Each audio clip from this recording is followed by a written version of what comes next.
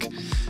In this video I want to show you an application of the Random Tools extension, which is right here, and the application has to do with these wind towers. Now let's assume you want to plan a group of these, and you have a 3D model of these towers, of course, and mine came from the extension warehouse, for example. And then when you paste them into your model, make a few copies, they all look the same, and nothing's less realistic than all of these blades pointing in the right direction or in the same direction. Ultimately, something like this is far more realistic. Now, what if you have hundreds of these placed and you need to make them all look different, and you of course don't want to spend the time doing this by hand. So again, this is where the Random Tools extension comes in really handy, and I'll show you right now how that works. So I'm just going to delete two of these copies. This particular model came from the 3D warehouse, and you can just go there and basically search for wind tower and you should be able to find it. Now I have it over here somewhere, and there's the copy. Okay, so let's assume we have one copy, and we're gonna prepare it now to be used for this. When it comes in, same as any component or any element from the 3D warehouse, it comes in as a component. So here's a component, and when we go into it, you'll see that it was somewhat prepared nicely for us, in that the blades and actually the rotor assembly is already grouped somehow, or somehow put together. Now it is a group, and there's an issue with that. I'll show you that in a second, but that is helpful already. And then of course everything else comes in, separate groups and so on, and that's all good.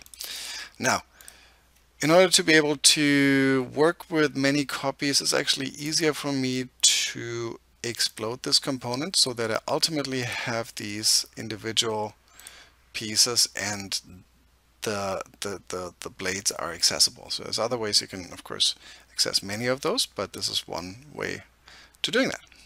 Okay, so now if I have one copy here, another next, and whatever, and I want to rotate these blades, I'm just going to show it on one right now because it's already going to give you the same issue.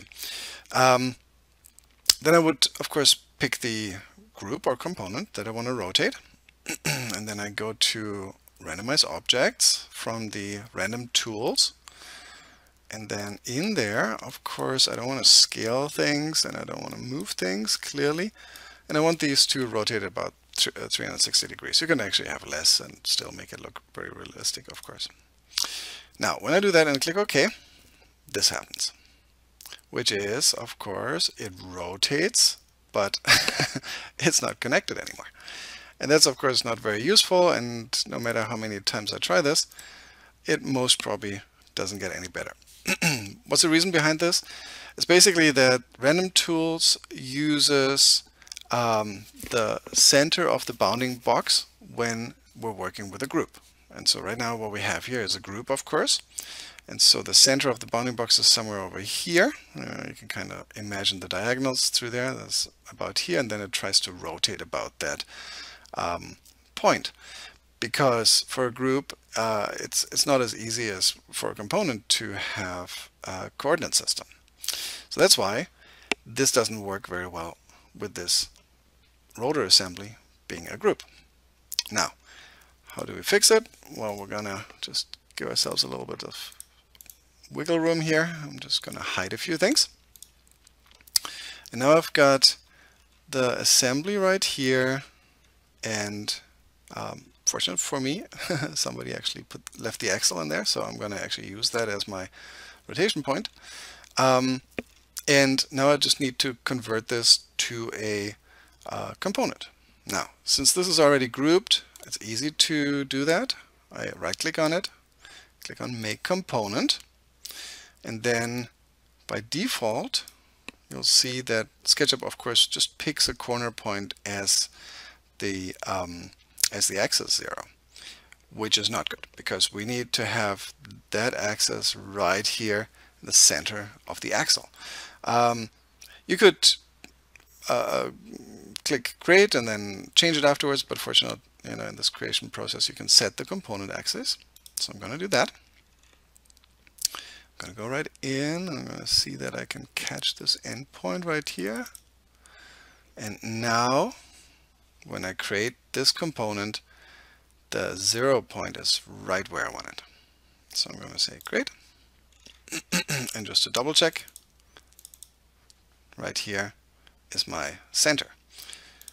And that should get me where I want to go. So basically I'm going to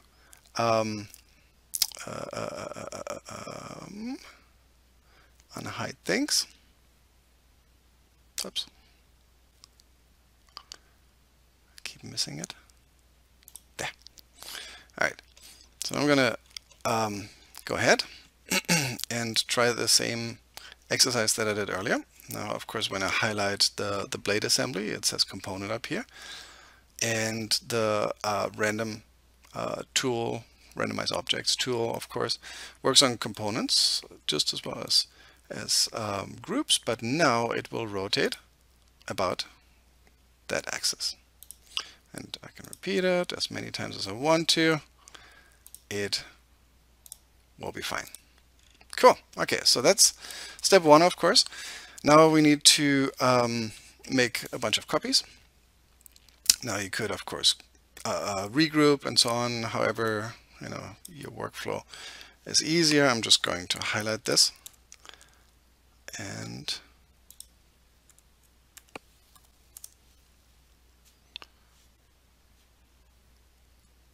make some copies.